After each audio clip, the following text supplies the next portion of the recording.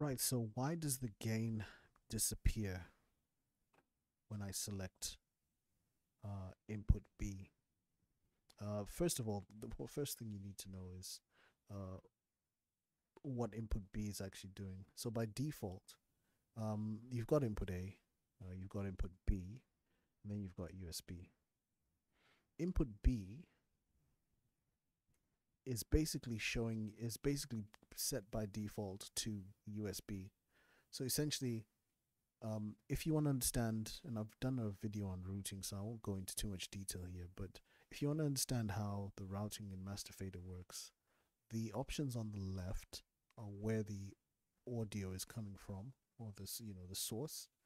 And the what's at the top is what channel is going to control that source. So, for example, if I wanted mic pre 21 to be controlled by channel 1 on the mixer, which is this channel here, this is channel 1.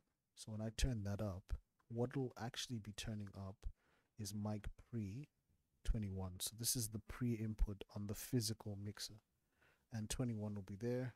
And then if I wanted to turn the gain up, I'll just go to the gain here, and I wouldn't turn up the gain on channel 1. I'll turn up the gain on channel 21. And then that would allow me to control channel 21, or the mic pre-input 21, using channel 1. Okay. However, for the question that's been asked is, why does the gain disappear when I select input B? What this is saying here is that, let me just put this back where it was, which is there. What this is saying, based on what we've just looked at now, is that the information coming in here is no longer coming in from the mic pre, so the physical inputs where you plug XLRs and jacks into the actual mixer. The information is now coming in from USB. So it means if you have a USB type B on the mixer plugged in, and you've got that hooked up to a computer, for example, and within your computer you've opened up a digital audio workstation, a DAW. People laugh at the way I say DAW. They're saying, are you talking about the door that you open and close, or are you talking about DAW as in digital audio workstation? I mean digital audio workstation, so I won't say DAW, I'll say digital audio workstation. But yeah, if you've got a digital audio workstation opened up, a DAW, you essentially can, if you have a series of channels working on your DAW, and you've got some stuff that you've already been playing within your DAW, you can send that information out of the DAW via USB. And whatever channels you pick on the DAW, if you said that you want, your first channel on your mixer on your DAW to go out and of USB 10, for example, then what that would then mean is USB 10 here is what it will be received. It'll be received on the USB 10, and currently the routing has it going to channel 10. Now bear in mind the channels are what this is. These are the channels here. As you can see, it says CH at the bottom. And you would then turn up channel 10 in order for you to see the audio coming in from your first channel on your mixer on your DAW. So channel 1 on the DAW is being routed out through through USB channel 10. And I don't know why someone would pick USB channel 10 instead of just going with USB channel 1 and do it one for one. But in some cases, you might have, say for example, you're doing a live mix, for example, and your first 9 channels actually have physical mic pre-inputs plugged into them. Channel 10 might be the first free one, and you just want to carry on doing that. Then yeah, you could route it back through to USB 10. I've had situations where I've had to do that, and it's just a case of remembering your routing. So anyway, yes. So to answer the question as to why the gain disappears, is the second you have audio coming in via USB, the gain controls the gain level on the mic pre. So you see here, this is called mic pre. And when no longer using mic pre when we select USB. We're actually using the USB channel, and the audio is coming in via USB. It's not coming in via the physical input on the actual mixer.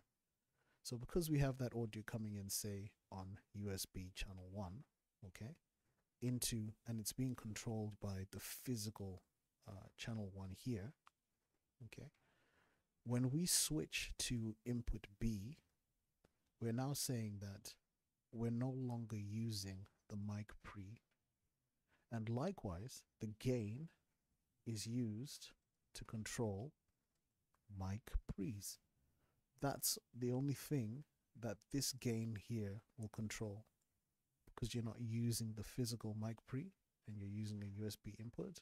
There's no point in having gain on there, because if you turn it up and down, it's not going to make a difference to the sound because there's nothing physically plugged into mic pre 1.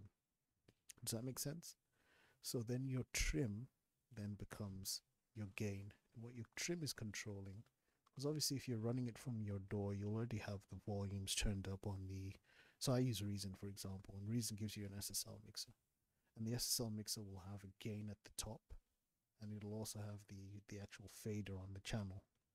So if I'm sending my fader on, you know, my DAW is at unity gain 0 dB, and you know I've got whatever gain set on that particular channel, that's already forcing through whatever level of volume that is through USB 1 into the mixer. Now if that's coming in too hot, you'd use your trim to just adjust it if it's too loud and it's clipping, because the second the audio comes in, it'll be bouncing around, and if it's too much, you can just bring it down so that it's within acceptable parameters. Yeah, you can change the audio volume on your fader within the actual digital audio workstation. And I've got a video on here that illustrates that. So you just have different ways of controlling that audio. But the trim is a good way of just doing it, because you can just go ahead and just get that done, and you know you're done. That's phase inversion, by the way, so you don't need to worry about that for now. But that's why the gain disappears. You know, I've had that question asked, like, well, why does the gain disappear? Well, where did my gain go? A, B, C, D. That'll be the reason why. You don't need the actual gain once you're using an input from the USB, because gain controls the mic pre and trim controls the USB. So that's pretty much it. I do have a video on this channel that talks about the differences between gain and trim. So if you have questions about that, literally I'll try and see if I can link it here or whatever. But if you have questions about that, then you can check out that video. That will help. All right, peace.